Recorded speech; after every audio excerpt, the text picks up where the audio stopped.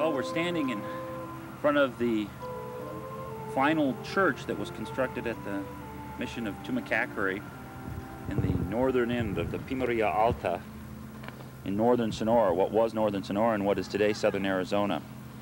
This mission was one of the last established along the road to what is today Tucson, and it is an important site inasmuch as it represents a typical example of a mission community in the late 18th century.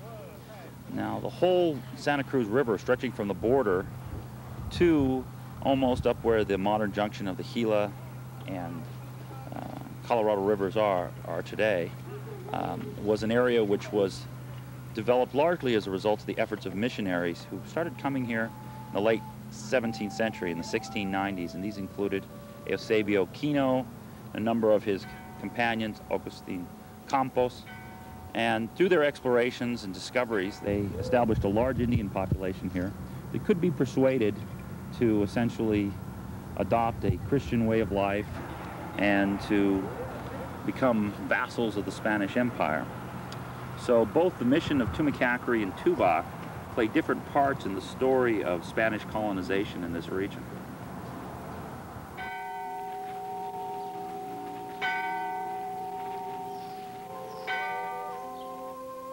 This trail is about movement and connections. Even the buildings we see have long associations to the culture and construction techniques of the Old World. The way of putting adobe bricks together, of using arches, of connecting the walls and the roofs, were adaptations of Roman building techniques from millennia before. There are examples of borrowings here from one place to another, from one culture to another, and from times long ago joined to the present. The church connected people to their society, gave them markers to travel through life, a way to move through time from birth to death with meaning and with understanding. The churches and those who lived and died in and around them have left their markers for us along the trail as we move through our lives. There were people here, people who lived and loved and laughed, moved through their lives and left sons and daughters to continue that unbroken journey from the past to the future. Well, we're at the trailhead in Tumacacori that leads to Tubac. This section of the Anza National Trail is just one part of a very much larger system of trails that stretch all the way from Hermosillo in Sonora up to San Francisco in what was then Alta California and what is today the state of California. This trail system actually is much older than Anza's famous explorations from the mid-1770s. Sections of it were undoubtedly used by Native Americans perhaps as many as 12,000 years ago. The trail probably was extensively used also by the Hohokam Indians that lived in southern Arizona during the period from about 500 BC up to about 1500 AD. So it's a very old trail. As you proceed along this trail, you pass through an area that was once undoubtedly part of the farmlands of the mission of Tumacacori. As you go further north, you'll see a whole series of sections of the Santa Cruz River where there's very abundant water. And you'll also get a chance to walk along where the Anza expedition had actually passed. The entire area is one that's very rich in history. Virtually everyone that was of any importance in the history of the Southwest before 1900 moved along this trail system. Then, of course, long after the Anza expedition, this was the Camino Real, the royal roadway that ultimately connected Tucson with central Mexico and finally connected Tucson on to Yuma and Alta California. So it's a very important crossroads in that sense. We'd been traveling along this route 1780s or 1790s. It was not unusual to find particularly the bodies of Apaches and Hispanic settlers who died in the Indian Wars. There are many references at both Tumacacori and at Tubac. The people actually fell out here. So in addition to being a historic trail, this is also a kind of battleground. Most of the transport that went on this trail before 1850 was done so either on foot or on horseback or with mules. This wasn't really a road in the sense of it having wheeled traffic or vehicular traffic as we think of today. And of course, ironically, it parallels the current interstate, which is shows the wisdom of the construction of this particular trail, and that it's still the most practical route from getting from Nogales to Tucson. Being part of our society is to be within a process of learning how we communicate, how we interrelate, how we work and play. What we respect and what we come to learn is important. What we learn about our histories and how the present has been shaped from the past is that we, as individuals, are that connection from the past to the future. Who we have been and what we have done is part of that movement, that recreation, that connection through time.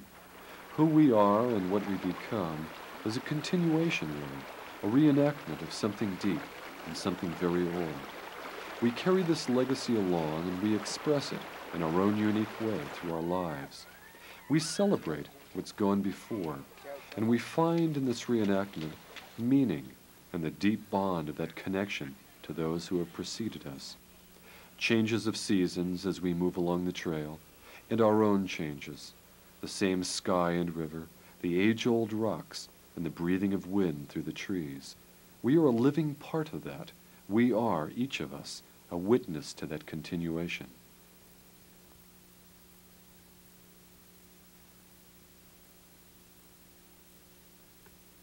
Well, we're standing at Clark's Crossing, which is on the second half of the Anza Trail between Tumacacori and Tubac, amidst a lot of old cottonwood trees and a section of the river which is very much as it was in the 18th century. If you've been standing here, say in the 1770s, you would have quite often seen travelers on mules and donkeys coming through this area, and occasionally even they had two-horse sort of litters that they would carry people in. Through this entire segment of the trail, this is most of the trail up to this point is down in the river bottom, and you cross the river several times in places like this. At this point at Clark's Crossing, you actually climb up onto an escarpment and will travel for about half a mile into the edge of the old colonial town of Tubac.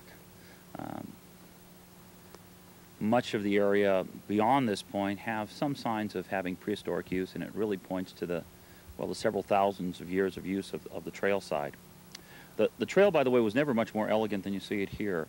Although we talk about it being a roadway sometimes, it was a fairly narrow affair. And crossings like this, which in Spanish are called vados, move around quite a bit in this valley, so the original river crossing in Anza's time might have been a few hundred feet away from here. As we approach Tubac, we walk past the remains of an adobe colonial-era village. The rains have eroded most of the adobe walls back to the ground, and we can see traces of personal lives lived along the trail. A reminder of how quickly the remnants of the past can disappear. Well, we're standing now in a place that was a crossroads of the Spanish Empire in the late 18th century. Starting in about 1752, there were buildings all around me, and these represented the settlement of Tubac, which was a combined Spanish military base and town. It's interesting to note that the people that lived here are in some ways remarkably like today's modern population of Arizona. You can, for instance, imagine walking into this settlement and seeing people who look pretty much like African Americans you might meet in Tucson today, or Latino people, and even occasionally an Asian might be found in a place like Tubac. This is because although we talk about the Spanish Empire and this being a Spanish settlement, the first European settlement in Arizona, in reality, the population was made up of a diverse array of races and cultures. Probably maybe as many as a third of the people that lived here in Tubac were of some African descent. Another third, probably predominantly Native American. And the remaining third, a grab bag of different kinds of Europeans and Asians. Very few people themselves, Castilians, even those from Spain, great numbers of them coming from other provinces, Aragon, Catalonia, and in particular here in the northwestern part of New Spain, we see a large presence of Basques, which they called Vizcayans. In fact, Juan Bautista de Anza, probably the most famous of all the commanders of this base, was a Basque and didn't speak Spanish too well, according to some accounts of based on his writings and descriptions. So it really was a very different kind of a place if we're thinking about comparing it to New England, to some place like Jamestown or Plymouth Plantation. All these people came here, they developed a society in which they could cooperate. And the society was one in which it ultimately succeeded in implanting a kind of European civilization here.